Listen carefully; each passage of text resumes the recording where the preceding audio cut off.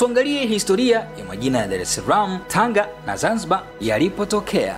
Jiji la Dar es Salaam lilianza kama kijiji kidogo cha wavuvi kilichojulikana kama Mzizima. Hiki kilianzishwa na Wabalawa ambao walichanganyika na Wazaramo.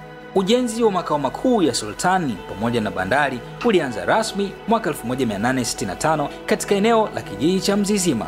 Ujenzi huo ulikamilika mwaka 1866 na Sultani Majidi. Mara baada ya Sultani Majidi kuhamia Dar es Salaam, mji ulianza kupanuka na uchumi wake kukua kwa kasi kubwa, japo kwa kipindi kifupi. Sultani Majidi alifariki mwaka 1870. Kifo cha sultani huyo kilisababisha kudidimia kwa maendeleo ya mji wa Dar es Salaam. Hali hiyo ilianza tena kubadilika mwaka 1884 kufuatia kuanzishwa kwa koloni la Ujerumani la Afrika Mashariki. Mwaka 1891 serikali ya kikoloni ya Kijerumani iliamua kuhamisha makao makuu ya utawala wake katika Afrika Mashariki kutoka Bagamoyo na kuyaweka Dar es Salaam. Hata hivyo, baada ya Wajerumani kushindwa na Uingereza katika vita kuu ya kwanza ya dunia mnamo mwaka 1916, mji wa Dar es Salaam uliendelea kuwa makao makuu ya utawala wa koloni la Waingereza nchini Tanganyika hadi ilipojipatia uhuru wake mwaka 1961. Dar es Salaam iliendelea kuwa makao makuu ya Tanganyika huru na hatimaye kuwa makao makuu ya serikali ya muungano wa Tanzania hadi mwaka 1972. Wakati serikali ilipoamua kuhamisha makao makuu yake mjini Dodoma, jiji la Dar es Salaam liliendelea kuwa maarufu kama kuwa jiji kuu na kitovu cha biashara nchini. Mji wa Dar es Salaam ulitangazwa kuwa mji wenye serikali yake ya mitaa mwaka 1920. Hadhi ya mji wa Dar es Salaam ilipandishwa kuwa manispaa mwaka 1949 na baadaye kutunukiwa hadhi ya jiji na malkia wa himaya ya Uingereza tarehe 10 Disemba mwaka 1961, mara baada ya Tanganyika kupata uhuru wake. Kuanzia kipindi hicho, jiji la Dar es Salaam lilikuwa likiongozwa na halmashauri ya jiji hadi mwaka 1972, wakati ambako serikali ilivunja serikali zote za mitaa nchini ili kutekeleza mfumo wa madaraka mikoani. Mamlaka ya miji zilirejeshewa madaraka mwaka 1978, ambako halmashauri ya jiji la Dar es Salaam ilianza kufanya kazi tena. Kabla ya ukoloni walitawala wa machifu na wazee wa kimila. Wakati wa utawala wa Ujerumani mwaka 1884 hadi mwaka 1917, utawala wa koloni ulikuwa moja kwa moja zaidi maeneo ya mijini. Katika kipindi cha utawala wa Uingereza mwaka 1817 hadi mwaka 1961. Katika mwaka 1926 kulikuwa na utawala wa kikabila. Sheria ya serikali za mitaa zilianza mwaka 1953 na sheria ya miji mwaka 1946. Baada ya mwaka 1961 uliondolewa utawala wa machifu na kuanza mfumo wa pamoja wa serikali za mitaa. Mwaka 1972 serikali za mitaa ziliondolewa na kuanza utawala wa mijini, na mwaka 1982 sheria ya serikali za mitaa zilirejeshwa tena. Mwaka 1984 ulirejeshwa mfumo wa serikali za mitaa na kudumu hadi mwaka 1995. Mpango wa uboreshaji wa serikali za mitaa kuzifanya ziwe na uwezo wa utendaji, uwazi na uwajibikaji ulianzishwa mwaka 1996, ulijulikana kama Local Government Reform Program. Mkoa wa Dar es Salaam wenye eneo la kilomita za mraba 1800 ulianzishwa kutoka mkoa wa Pwani mwaka 1973 ukiwa na wilaya tatu ambazo ni Ilala, Temeke na Kinondoni. Mamlaka za serikali za mitaa za mkoa wa Dar es Salaam zilizopo sasa zilianzishwa mwaka 2000 baada ya kuvunjwa kwa tume ya jiji iliyokuwepo kufuatia kuvunjwa kwa serikali za mitaa mwaka 1996 kulikoendelea hadi mwishoni mwa mwaka 1999. Dar es Salaam ni neno la Kiarabu lenye maana ya bahari ya amani, yaani neno da likiwa na maana ya house na el Salam ya amani, nyumba ya amani, bandari ya amani. Kwa upande wa Zanzibar ni kwamba kabla ya ujio wa wageni barani Afrika, kila kitu kilikuwa na jina lake. Majina mengi yalikuwepo na mengine bado yalikuwa na uhusiano wa karibu sana na jamii za Kiafrika. Lakini mara baada ya ujio wa wageni kulikuwa na uhitaji mpya wa baadhi ya maeneo. na hii ilisababishwa na wageni kuwa na taaluma ya uandishi, na zaidi ya hapo kulikuwa na maeneo ambayo yalipata majina mengi kwa wakati tofauti tofauti kulingana na ujio wa wageni. Mfano mzuri ni kisiwa cha Zanzibar ambacho wageni wake wengi walikuwa ni Wabantu. Kwa mujibu wa Profesa Chami aliyefanya utafiti wake Zanzibar, alitoa ushahidi wa uwezo wa makabila ya Kibantu katika maeneo hayo kabla ya wageni miaka 600 baada ya Kristo, baada ya Muhammad. Neno Zanzibar lina maana ya eneo lote la pwani linalopatikana kuanzia kusini mwa Somalia, mto Juba hadi maeneo ya Msumbiji.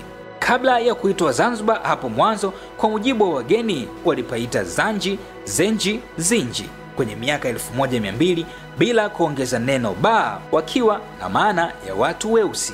Na kwenye vita ya Kiislamu huko Asia miaka ya 700 kulichukuliwa Waafrika zaidi ya 400 kutoka pwani ya Zanji na walifahamika kwa jina la Wazanji. Kwa uchanganuzi huu tu, neno Zanji kwa Kiswahili ni Zenji, yani nchi ya Zaa, ikiwa na maana ya Zaa, maeneo yote yanayozungukwa na bahari ya Hindi. Neno chi au nji lina maana ya ardhi. Kwa hapo tukapata maana ya watu weusi walikuwa wakiishi kwenye ardhi, kisiwa kilichozungukwa na bahari ya Hindi.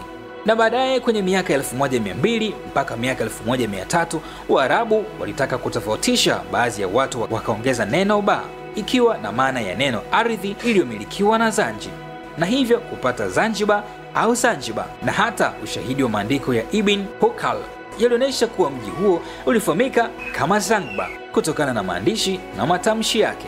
Na hata kwenye karne ya 12 sawa na miaka 1100 kwenye maandiko ya Al-Idris aliandika Zanzibar ikiwa na maana ile ile. Na hata Wachina walipofika maeneo hayo walitambua kwa jina la Tsongpa ikiwa na maana ya Zanzibar, na mpaka Wareno walipofika maeneo hayo kama Vasco da Gama na Marco Polo walitambua eneo hilo kama Unguja.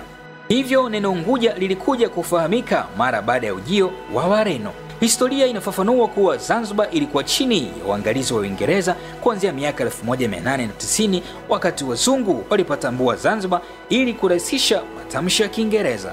Zanzibar ilipata uhuru mwaka 1963 na uhuru huo ulikuwa wachache. Mnamo miaka 1964 kulifanyika mapinduzi kisiwani hapo, na mwaka huo huo mwezi wa 4 Zanzibar iliungana na Tanganyika kuunda Tanzania.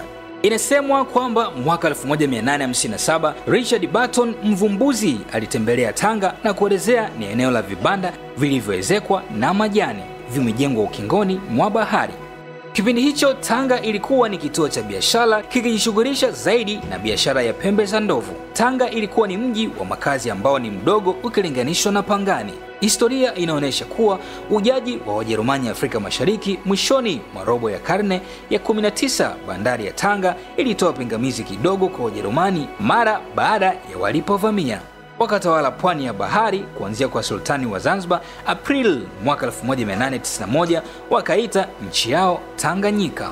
Mwaka huo huo Tanga ikabuniwa na kuwa mji, na baadaye maendeleo makubwa sana yakaanza. Gati la reli kuelekea ndani ya mji vikajengwa. Ujenzi wa barabara ya reli ulianza mwaka 1886 na ikafika mpaka Korogwe mwaka 1912. Shule ya Tanga ilijengwa mwaka 1895 na hospitali ya Cliff Block, sasa ni hospitali ya Bombo, ilijengwa mwaka 1902.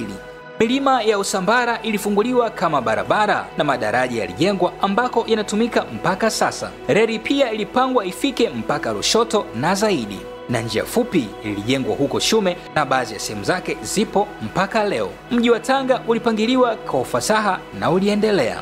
Katani ilianzishwa Tanganyika na Ujerumani mwaka 1893. Katani ilikuwa na faida kubwa sana, iliitwa dhahabu nyeupe ya Tanganyika. Tanga ikawa mzalishaji mkubwa wa katani na msafirishaji wa nje wa katani duniani. Mwaka 1913 Tanga ilisafirisha nje tani 20,800 za kamba za katani kupitia bandari yake. Vita ya kihistoria kati ya Wajerumani na majeshi ya wavamizi ya Uingereza vilipigwa mwaka 1914 wakati wa vita ya kwanza ya dunia.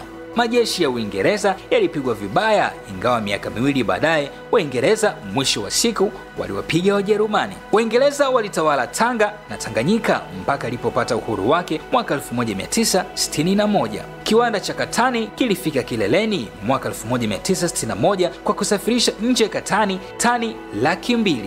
Baadaye utaifishaji, matumizi mabaya na kukua kwa kamba za bandia zilichukua nafasi za kamba za asili na kuharibu katani. Kuwa kwa kiwanda cha katani Tanga kulileta wageni wafanyakazi wengi toka Afrika nzima na nchi majirani. Wengi hawa vibarua walibakia Tanga. Tanga leo ni mji mkubwa. Makala hii ya leo inaletwa kwenu na elimbure.com. Elimbure.com ni platform ambayo inatoa elimu bure ya sekondari kwa mfumo wa video, na pia kuna mitihani ambako unaweza kujipima uwezo wako. Na yote hii ni bure kabisa, yaani hakuna malipo. Programu hii inaletwa kwenu na brandi Genesis Africa ikiongozwa na Cornelius Gresham. Kwa story na taarifa hizi nifuatilie kupitia Instagram, Facebook na Twitter. Kote anatumia jina la The Vista Matter. Pia usisahau kusubscribe katika YouTube channel